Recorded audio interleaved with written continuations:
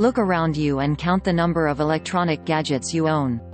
Your cell phones, smartphones, laptops, desks, tablets, music players, televisions, hi-fi systems, personal Wi-Fi, Mi-Fi and many more. Notice the use of plural words because that is becoming the reality.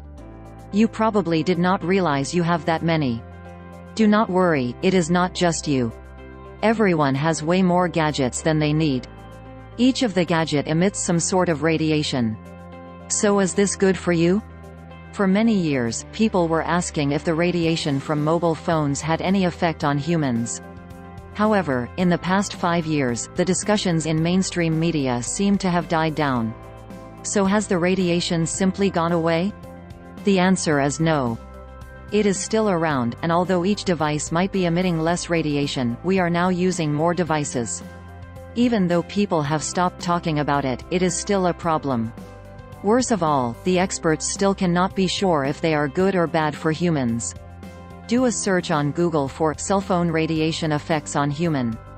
Look through the first few pages and you will see that the opinion is very divided. Some experts say it causes cancer, can destroy brain cells, increases human reaction time and affects sleeping patterns. However, some experts say that a small amount of radiation can actually improve your health and thinking ability. There are also those that says that the small amount of radiation simply does not make any difference. We could stop using all our electronic devices from now. Alternately, there is a very specific branch of research that is looking into ways to balance the bad radiation that humans absorb from electronic devices. Their aim is to attempt to emit the inverse radiation so that the total balances out. Think of it: a +1 + -1 creates 0. They call the balancing radius positive radiation and the area of research electromagnetic balancing.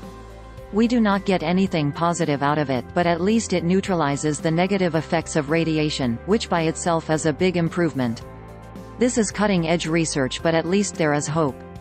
Whether you believe that radiation from electronic gadgets is good or bad for you, it is important that you understand the risks and take adequate measures to protect yourself. It is a real problem that affects everyone.